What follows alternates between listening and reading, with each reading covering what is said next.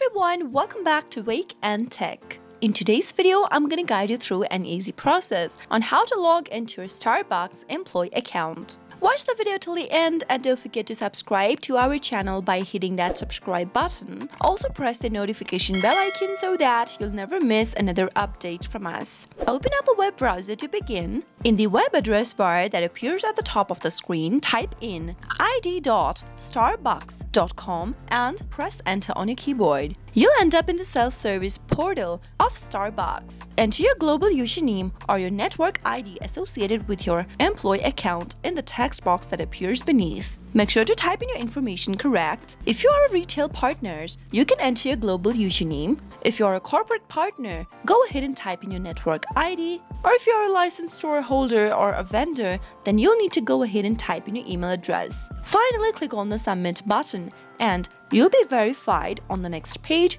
simply follow the on-screen prompts so that you can get access and manage your employee account online right away. That is how you can easily contact to Starbucks employee account, quick and easy. I hope the tutorial was helpful to you. If it was, go ahead and give us a thumbs up. I'll be back soon with more tutorial videos like this. Thank you for watching.